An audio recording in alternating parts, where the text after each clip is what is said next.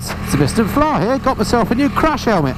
This is the HJC RPHA 11. Bit of a tongue twister that. RPHA 11, something like that. Anyway, whatever it's called, it's the new helmet from HJC for sports bikes. It's something I've been after for a while because my Shoei has been getting a little bit long in the tooth, and other helmets I've tried just haven't worked out on this bike. So stick around and stay tuned for the next few minutes, and I'll tell you all there is to know about the HJC RPHA 11.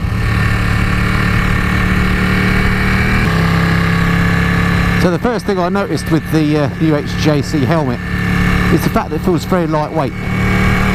It's so much lighter than any of my other helmets, and that makes it really nice to wear. It's surprising, you think once you've got the helmet on your head you don't notice the weight, but you very much do. Try a light one and see what that feels like, really good.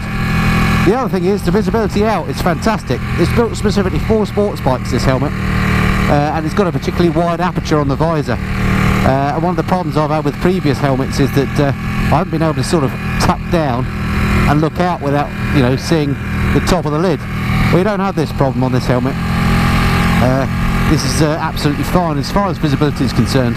I've got a really wide field of view, and I can see out the top really nicely.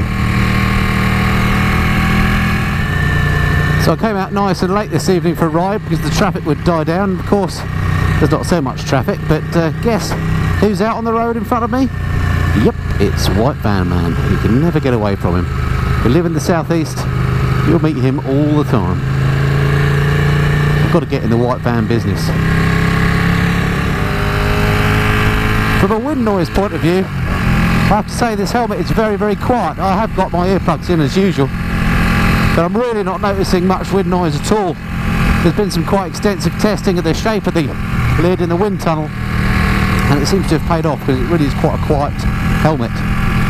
It's obviously brand new, so I'm properly hamster cheeked in here at the moment, so it's going to be interesting to see over time how comfortable she is. But at the moment I haven't got any undue pressure on my forehead or anything like that, and I'm pleased to say, as a glasses wearer, my glasses fit in here absolutely fine. There's no pressure on the side of my head or anything like that.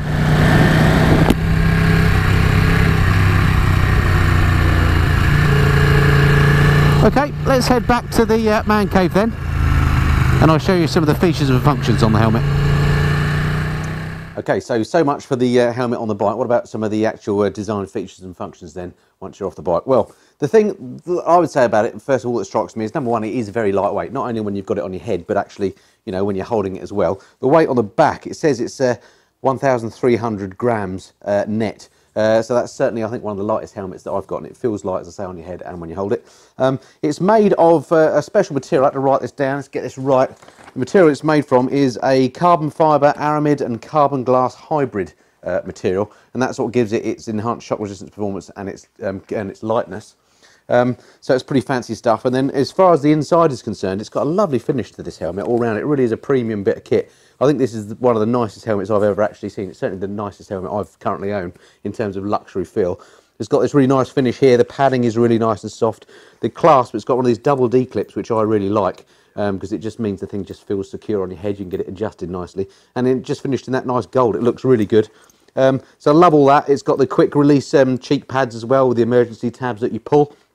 Love all that. And I just think it's a really nicely designed helmet. Now, the good thing with it as well is not only is there great view, as I mentioned when I was on the bike, out of it, but there's also loads of ventilation. They're really easy to control as well, with these little thumb wheels on the top here. You've got this bit of ventilation at the front there as well. You've got this clip here, so you can open it up at the front. It's very easy to use when you're gloved, and the thing just seems to work. And then there's an exhaust port at the back as well, of course.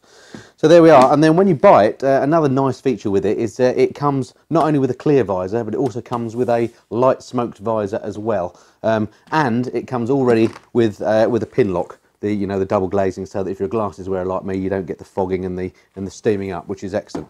This visor on here, I've actually got the dark smoke one that I fitted, which isn't suitable for road use, of course, but I like the look of the very dark visor. So in terms of what you get with it, you get the helmet, of course. It comes with a nice bag, as they all do these days, and then you get, that's the light tint visor that you get with it, and then Also a clear visor as well if you're going to be riding at night. So you get everything you need. Also even comes with a comprehensive instruction manual. In terms of pricing, as I say, it is a premium helmet, so it is quite expensive. The cheapest I've seen on the internet, I think, at Sports Bike Shop, $469.99. I'll just double check that.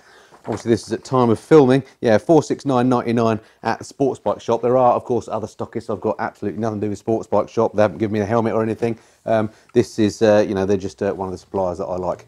I'll stick a link, a website link below in the description to Oxford Products. They're the people that distribute these in this country, so you can get all the details that you want on the helmet there, should you be interested to get one. Okay, I hope that's been of some interest to you. I'm looking forward to using this to death over the next, well, not to death, bad choice of phrase. Looking forward to really using this a lot in the next few years, and I'm sure you're going to see it in a lot of my videos. Okay, hope that's been of some interest. Look forward to speaking to you next time. Until then, this has been the Listen and Fly. Cheerio.